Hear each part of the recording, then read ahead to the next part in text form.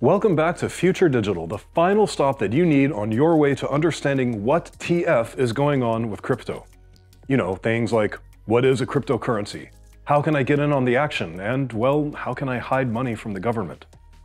I'm kidding about that last part, obviously. Actually, I'm not. I am. Not. But anyhow, as promised last time, we're going to explore new aspects of the crypto industry in a way that's super easy to learn and fun to watch. And toward the end of this video, we will buy our first cryptocurrency together. Let's get started.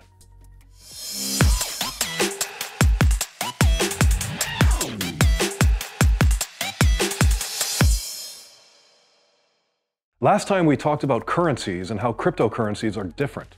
They're decentralized, basically. We introduced some new terms as well, but let's start with the big one, blockchain. What is blockchain? As I briefly mentioned, it's basically a form of encryption. So imagine a bookkeeper, an accountant in other words, except this accountant exists only digitally. The accountant's records are also digital, of course, and you're already lost. So am I. I'll try to say it another way.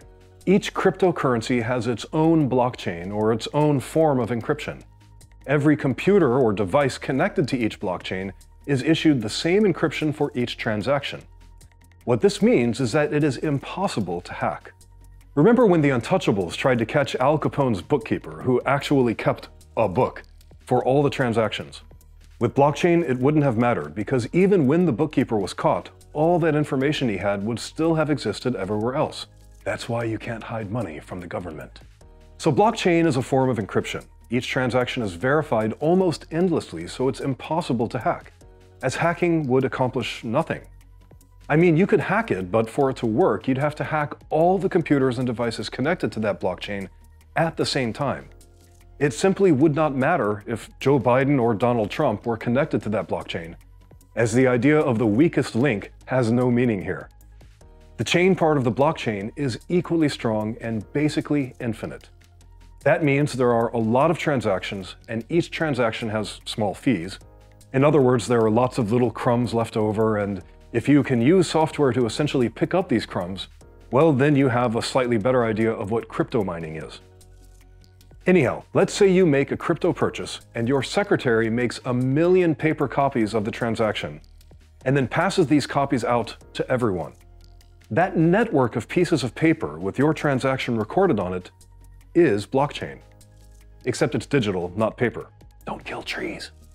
Now that we have a better idea of what blockchain is, we can move on with this video. And don't worry, we'll revisit this topic a lot of times, and it will get even easier each time.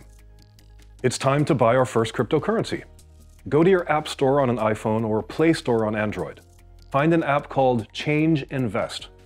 Once you've downloaded it, enter your information and pause this video now. I'm guessing you didn't pause it, so you can watch me buy first. Here we are inside the app's environment. We're going to choose the most famous cryptocurrency, and of course I'm talking about Bitcoin. It's also the most volatile, or riskiest. You can see I have 2 cents at this point. Press here, let's add some real money, euros in this case, and now you can see how much of 1 Bitcoin I have made an order for.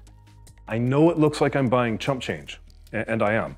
But don't worry, it will hopefully grow a lot. And now, order placed. The transaction is done. I'll let you in on a little secret though. This isn't my account. A friend of mine is what's called a hodler, and he's letting me use his account for my new transaction. Now don't worry about what HODL, hodl, means. It means holding, but it's misspelled on purpose. But using an established account for the purposes of these videos makes more sense. And that's it. We've made our first crypto purchase. Over the coming episodes, we'll make more purchases, we'll examine the ones we've already made, and we might try exploring other crypto exchange apps. Why'd we choose Change Invest, by the way? Because it's Estonian. Remember, I'm American, but I live in Estonia, the crypto capital of the European Union.